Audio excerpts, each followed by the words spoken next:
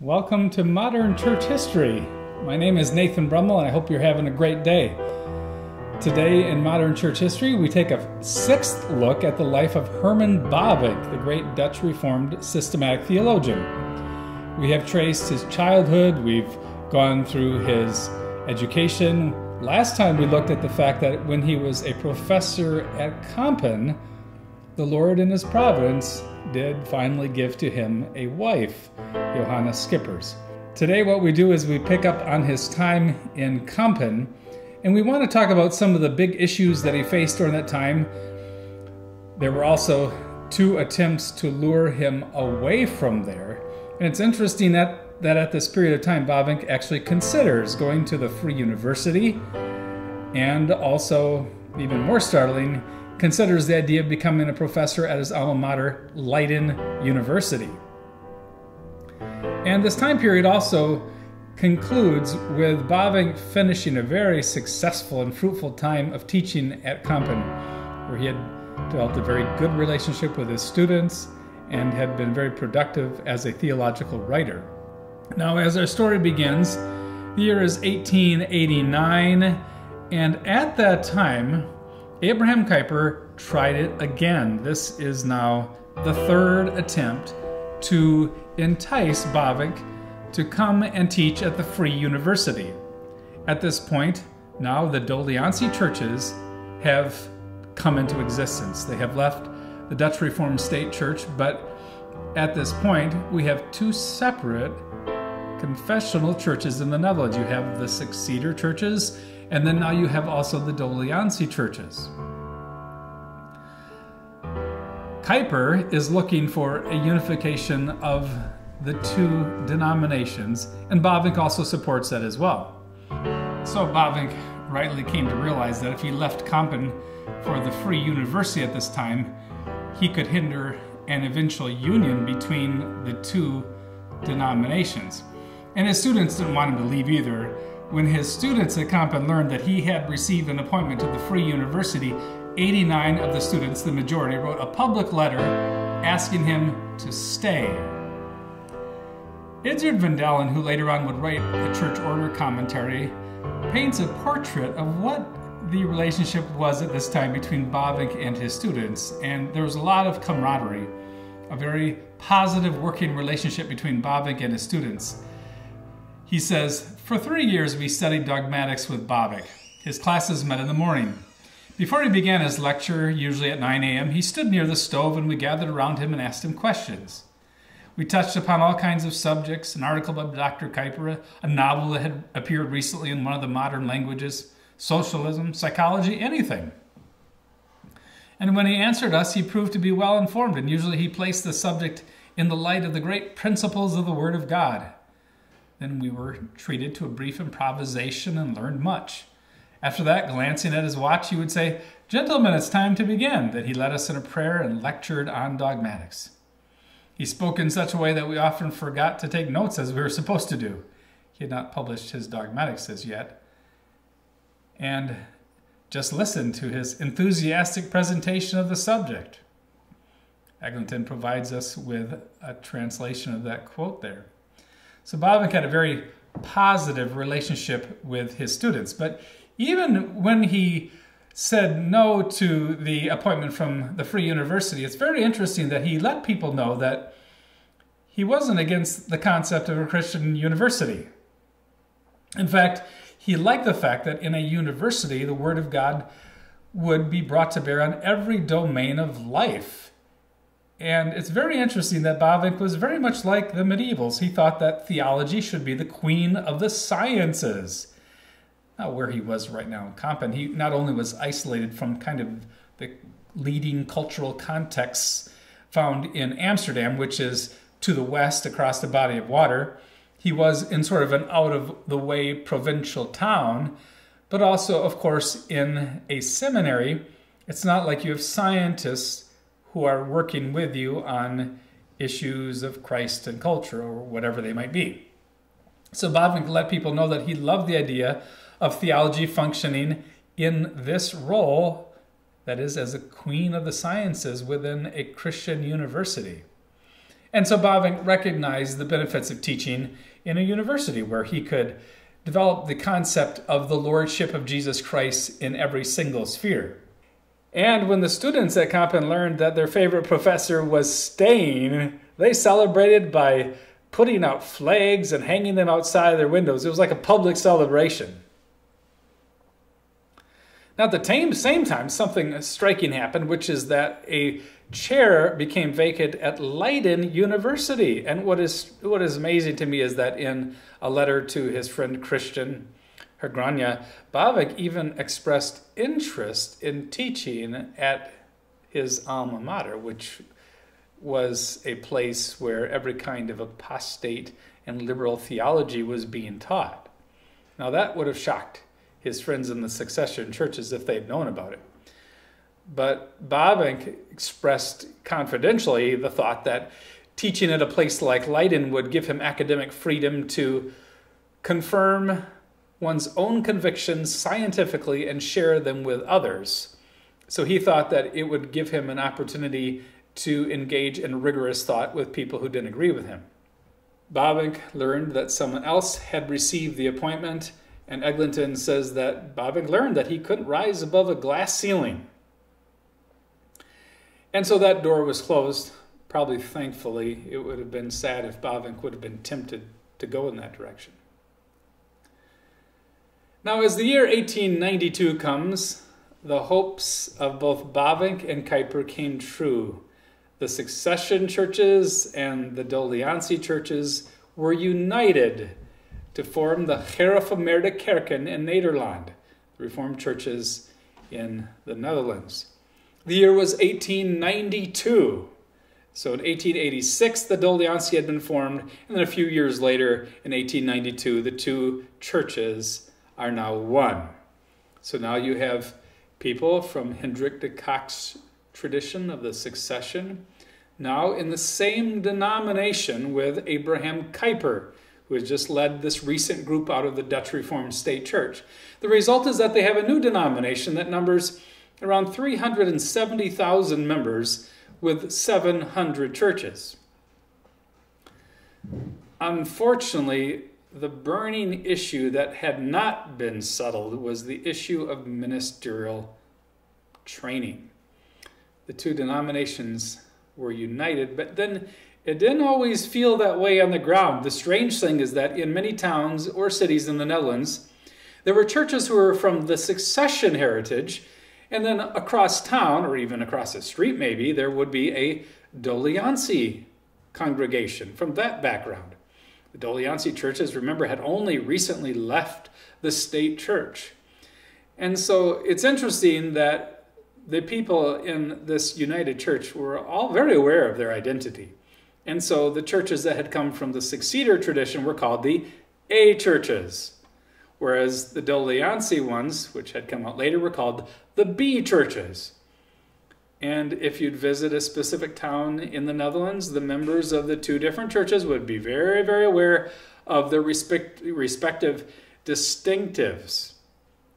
Within the A churches, there might be certain ideas about covenant or other matters that would be a big deal to them, and you'd find the same thing in the B churches. And if you were an A church, you probably would call a graduate from the Seceder seminary in Kampen. But if a B church was vacant, on the other hand, they would look for a graduate from the Free University in Amsterdam. And then the A churches were skeptical of the piety of the B churches. The B churches thought that the A churches engaged in world flight. And so there was tension. Now, the A churches looked to Bavinck and the profs at Kampen for theological leadership. In the B churches, instead, they looked to Kuyper and his colleagues at the Free University for theological, educational, and then even political leadership. Well, Herman Bavinck realized that if they couldn't unite the theological schools, there would continue to be this division in the new denomination. And so he considered it a very important project to try to bring about the unification of Kampen and then the Theological School at the Free University. Meanwhile, Lucas Lindeboom, his colleague, and other succeeders thought it was wrong for the B churches to provide ministerial training at the Free University since it wasn't under church control. And Lindebaum and others rejected Kuyper's view that theology could be studied as a science at a university in a context where the Synod of a church didn't have oversight. Lindebaum thought by viewing theology as an independent science, he meant Kuyper and Bavinck, were secularizing it and would eventually leave it a hollowed out shell. That's a quote that Eglinton provides for us on page 20 in his book. And so Bavinck felt the challenge here, and he wanted to provide some type of middle way between the concerns of the A churches and the B churches so that they could come up with some type of compromise that allowed for a unified theological school. Meanwhile, Lindebaum thought that Bavinck's compromise ideas would bastardize rather than improve the training of ministers. Well, scarcely had the two denominations been united that in 1893, Abraham Kuyper was at it again. Now, for a fourth time, in a sensitive context, he tries once again to lure Bavinck over to the Free University. Now, he should have known better than doing this in 1892 because the churches had just united and the issue of theological education had not been solved. Kuyper should have been realized that if Bavinck had transferred over to the Free University, Bavinck, who was the leading advocate for unification of the theological schools in Kampen and in the Seceder tradition, would therefore lose his influence in Kampen, and therefore people who were against something like that would become the leading voice in the A churches. But nevertheless, Kuyper tried for a fourth time to try to lure Bavinck to come. Now, at this time, Bavinck was just beginning to make progress with his Reformed Dogmatics. He had been active in writing volume 1 on prolegomena, and he was about to begin his work on volumes 2, 3, and 4. And so he's just about ready to write what will be his groundbreaking work on systematic theology. And here comes Abraham Kuyper, and of all things, he says, I want to appoint you to be a professor of Old Testament at the Free University. He had tried to lure people from America, like Gerhardus Voss, to come and teach at the Free University. And now he thought that Bavinck was the most gifted person he could think of in the Dutch context to teach Old Testament. Well, this would have been, in some sense, a tragedy because it would have meant the end of Bavinck's work in systematic theology. And what's amazing to me is that he almost tempted Bavinck to give up teaching dogmatics, that is systematic theology, so that his main work would never have been written.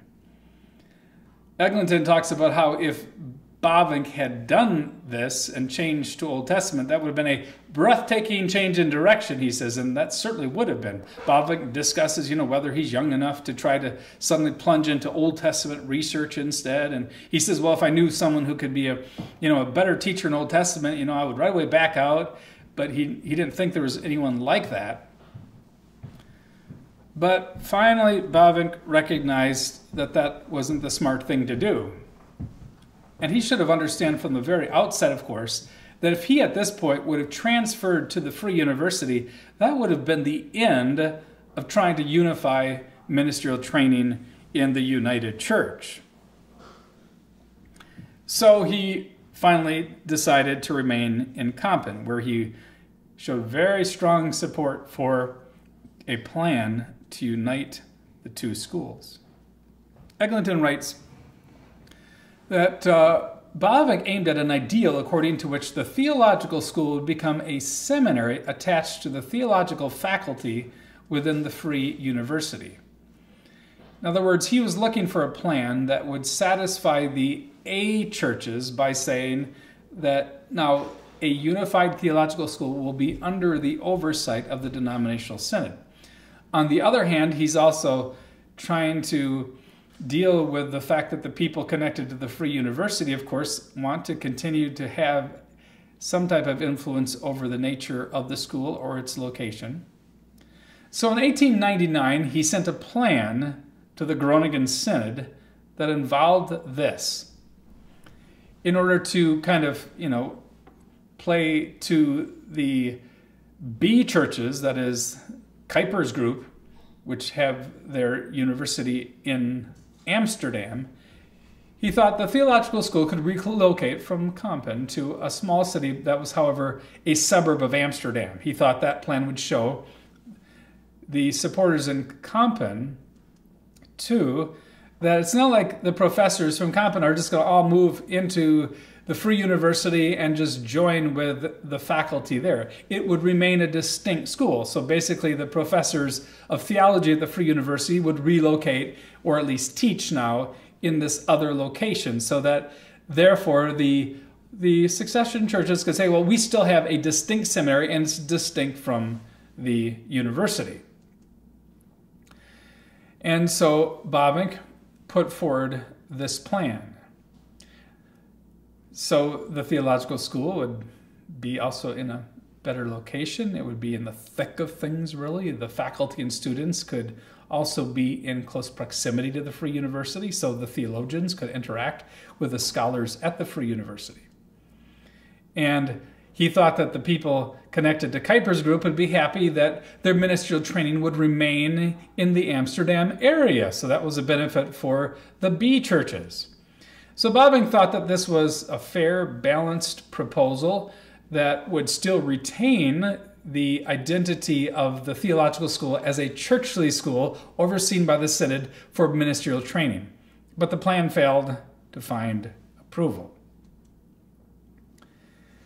And then in 1902, Bavinck makes a last important attempt to bring about this unification. He put together a proposal to the General Synod. And James Eglinton explains the proposal. The church-oriented theological school and the Free University's theological faculty should be united into a single institution that would train theologians for the church and the academy. So notice what's going on. The theological school will be, once again, distinct from the Free University. It would be moved to a suburb of Amsterdam. It would be overseen by the synod.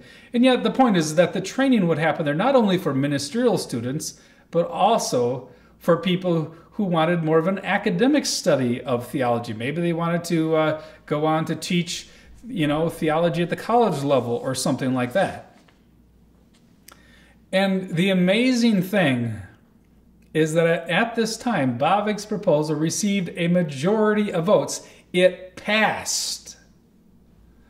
So that moment, if Bavinck had heard about it, he wasn't actually right there, I don't think, when it passed, but therefore his hopes had been realized. But then suddenly this success was hijacked by the tyranny of a minority. Some members of the A churches, that is the old Seceder church, threatened a church split.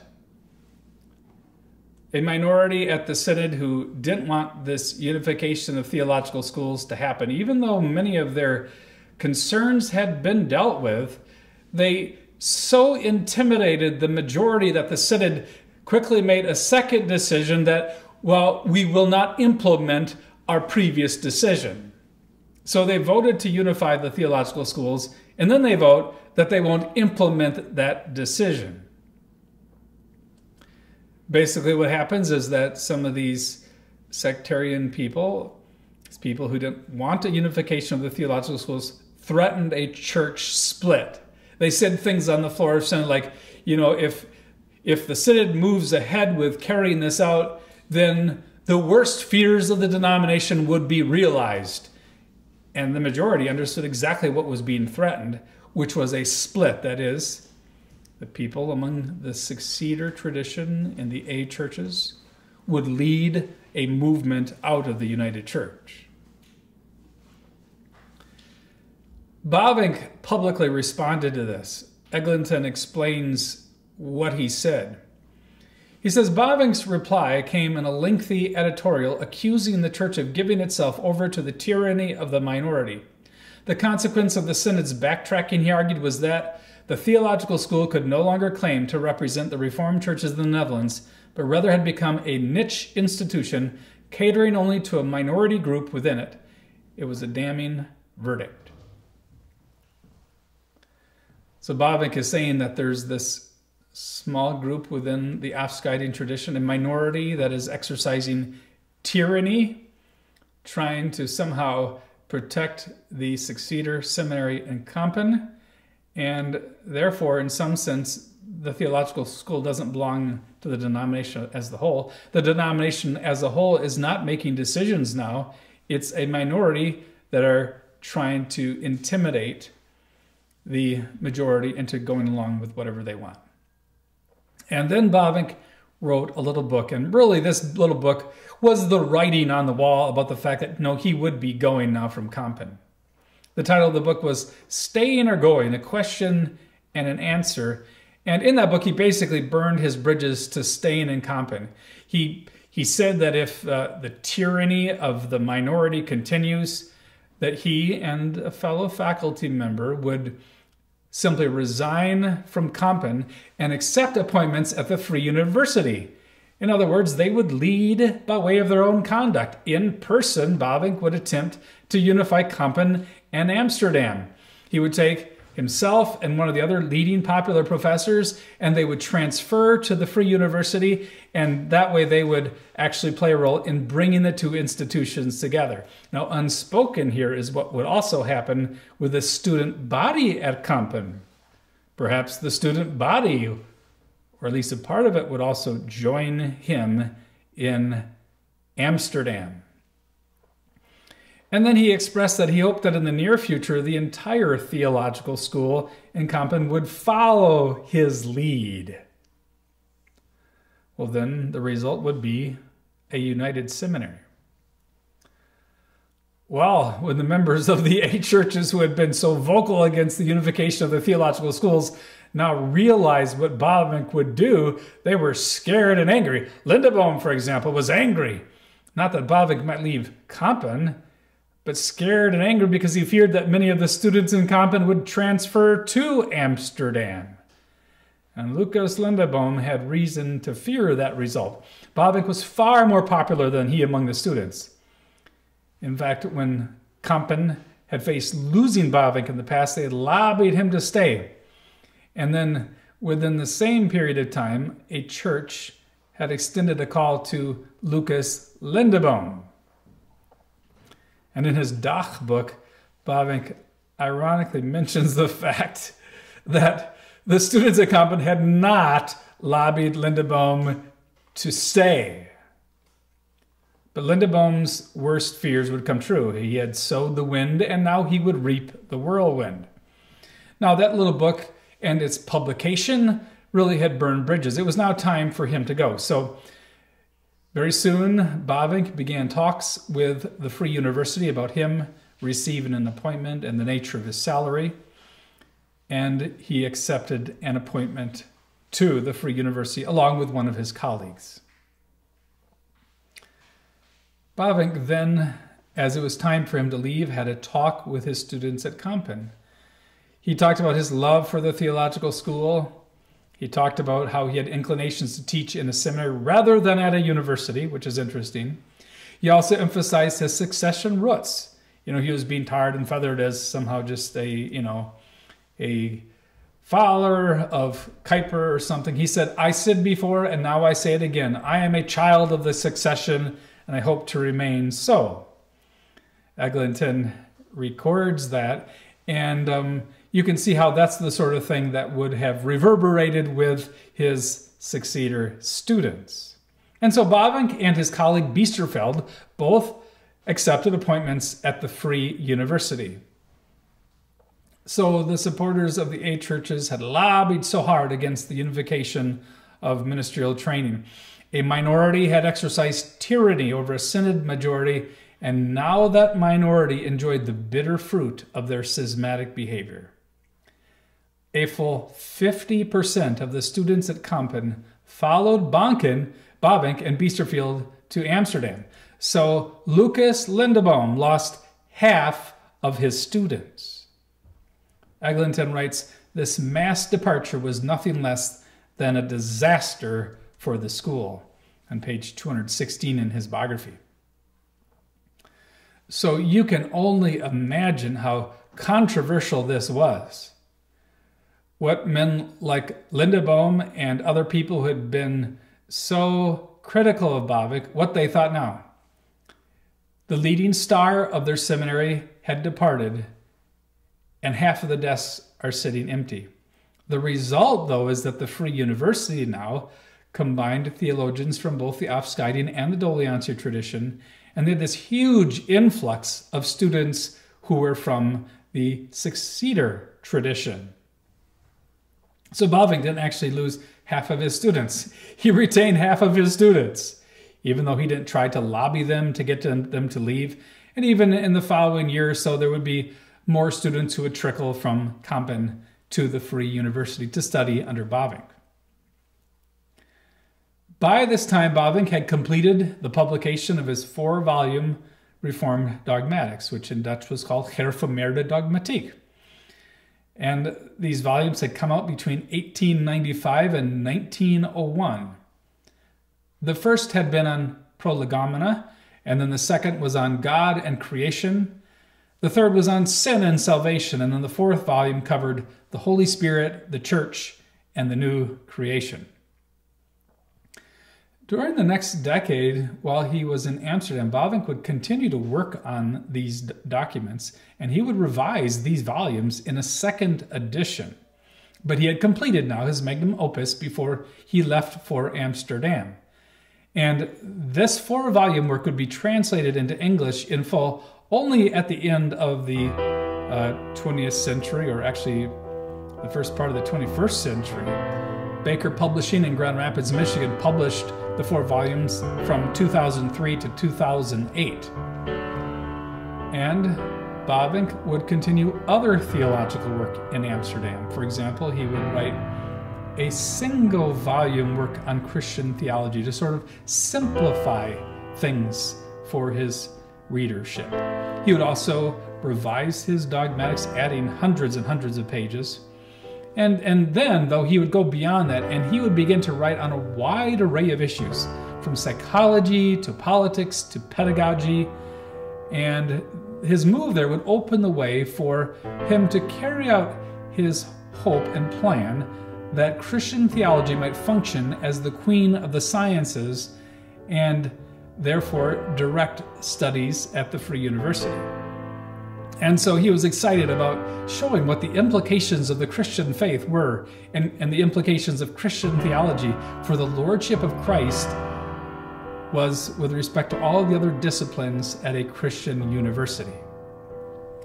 So Bavinck has moved to Amsterdam.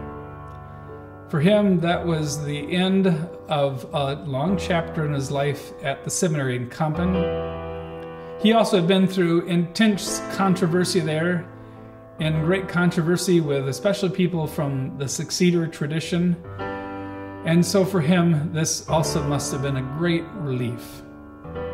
He was no longer in the context of Kampen, where there was all this debate and controversy. He was now at the Free University. He was living in Amsterdam. And so it could be a time of peace and rest and really recovery from a very polemical time in his career.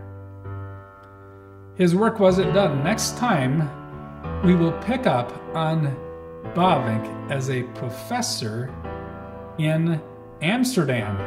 And then we're going to learn that there's more to the story. Not only is he going to be a popular speaker and lecturer, but he also is going to end up being a senator. Yes, he also is going to become a politically active person in the Anti-Revolutionary Party, a chairman even of the Anti-Revolutionary Party, and then he will become a senator in the higher assembly in the Dutch government. Until then, farewell.